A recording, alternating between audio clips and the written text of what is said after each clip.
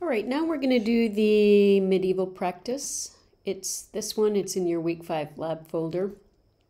I'll click on the index and then click on my Go Live button so we can see it. There it is. It's the same CSS Zen Garden HTML document that you're familiar with from the last lab.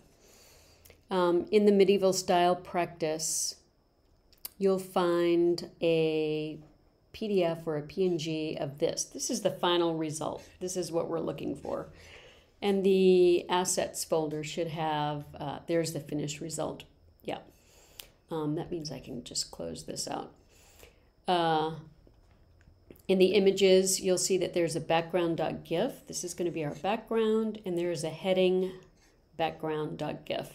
So you can see the background.gif is going to repeat this time, and the heading.gif is going to be inside the, let's see, that must be the H1, there's H2, it must be in the H3. Then we're going to take care of these links, these internal links, and we're going to make them all red and have no underline, except if you hover over it. That's what that says. The links should be red and not underlined. When you hover over them, show the underline. So that's what we'll do. So back to the index. The first thing I need to do is add my style tags.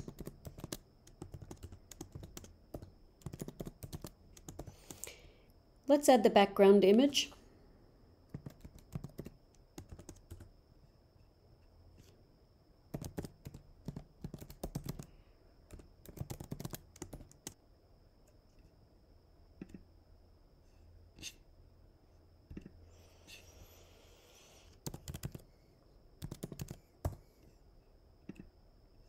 And it'll be the background.gif. And like I said, this one is not going to repeat.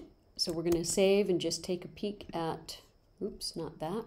Did I already do that? Oh yeah, this is the Go Live one. Have you noticed the Go Live one updates automatically without having to choose refresh? So I'll just keep it handy right here. Now let's move on to the H3. We know that we need that one image in there. So let's add that tag.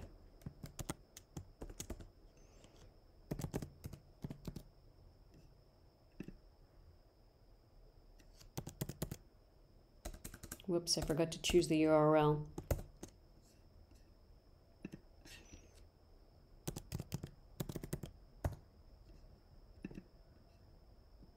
This is the heading bg.gif, and that one we do not want to repeat, so I'll go ahead and set that up.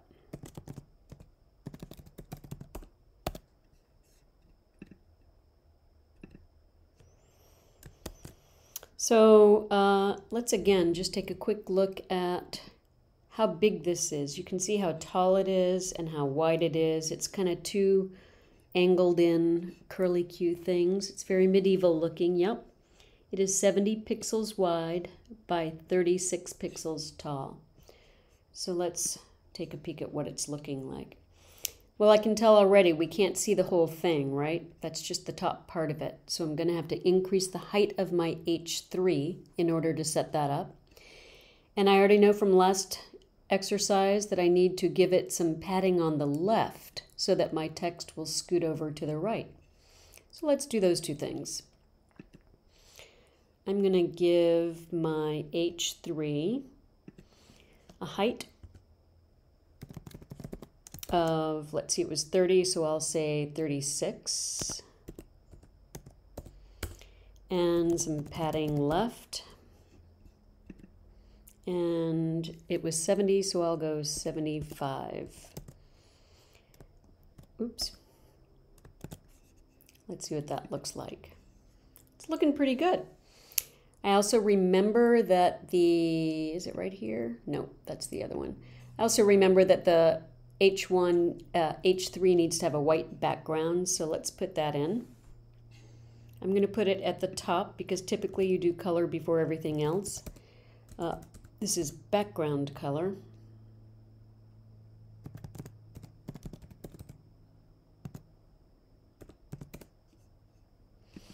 Now I can type white. Save. You can see, you saw it appear there. You can see what that looks like. Or I could give it the hexadecimal code of hashtag FFF. You saw that turn white again, maybe. You can see. There it is. It looks the exact same as writing white. Or something you learned in your last Khan Academy lesson. I could do the RGB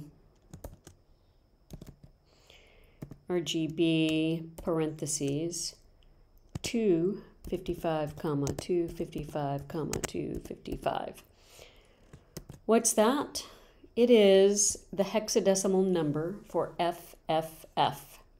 I'll just leave that there for now because later on we're going to collapse these three to see what they look like.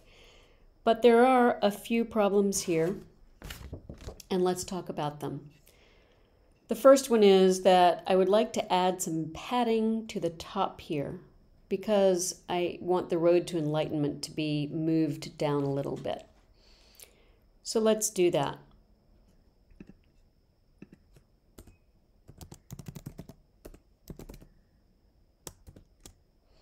10px maybe.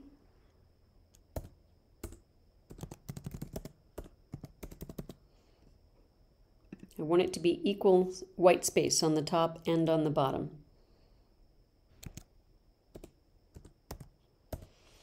Oops. Save. And let's see what that looks like. Ooh, why did it add padding so much down there? I wanted the padding to be inside the box. So look, this is a perfect example of why box sizing works. I do not want my browser to add the height of my image, which is 70, how tall is it? I can't remember now, 70px? No, 36px. I don't want it to add the padding to my box. I want everything to stay inside. Don't put padding inside my box. So I'm going to do the box sizing tag. And the answer is border box. Let's see if that fixed it. Yes, beautiful. It is fixed now, but now that I see the 10 at the bottom and the 10 at the top, just visually, I think 8 at the top might be better. So let's go to the padding top and change it to 8. Oops, 8. Yeah, isn't that better? Yeah. Okay. So now let's work on the links. That's going to be the A tag.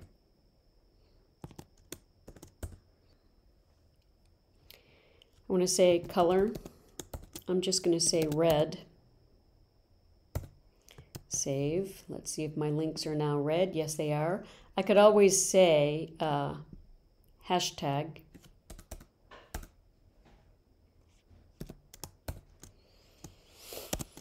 F00. Let's see if it's still red. Of course it is. That's the hexadecimal code. And then we want to say text decoration none, because I know you haven't memorized these tags yet. Maybe. But maybe you have. Where is none? There it is. Save. The more you do it, the faster it happens. Okay, now there's no text decoration. Now we just need to add the hover. That's the last part here. I'm going to go below the A tag and create a pseudo class, A:hover. And what I want to do is say the same things except text decoration. I'll just copy and paste that here. Instead of none, I want to say underline. Save, and there it is. So when I hover, see that? Very nice. All right, now I want to just change all of these tags into something that's a little bit easier to type. It might not be easier to read, but once you start coding a lot, you'll want to do things like this. So I've got padding left, padding top, and padding bottom. The padding works like a clock. It will do top, right, bottom, and left. So let's create a new tag that says just padding. The top is, oh, I can't see. The top is going to be 8. And then we skip a space And the right is going to be 0. We don't have any padding on the right. And then skip a space. On the bottom, it's 10. Skip a space. And on the left, it is 75. That's the big one. So let's comment this. We're saving it just in case I've made a typo. And see how things look. My left padding didn't work. Did I do 8, 0, 10, and 75? 8. Oh, I didn't do the PX. 0, 10, and 75. Looks like that happened. But something else happened there. Did I do something wrong? 8, 0, 10, 75. Oh, here's what happened. I needed my comment to end there. Save and refresh. Let's collapse these. So now I'm going to try a background tag called just background. And background semicolon. And I'm going to say pound FFF. And then I'm going to skip a place. And I'm going to type URL. And I'll go get my URL again. This is the heading.gif. And then I have to use my arrow key to get outside of that so I can skip a space and type no repeat, semicolon. Now again, I will just comment over this just to disable it.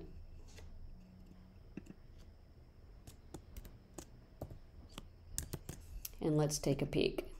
So it still looks the same. It still looks good, but what I've done is I've taken all of this and I've changed it into one line. And I've taken all of this and changed it into one line.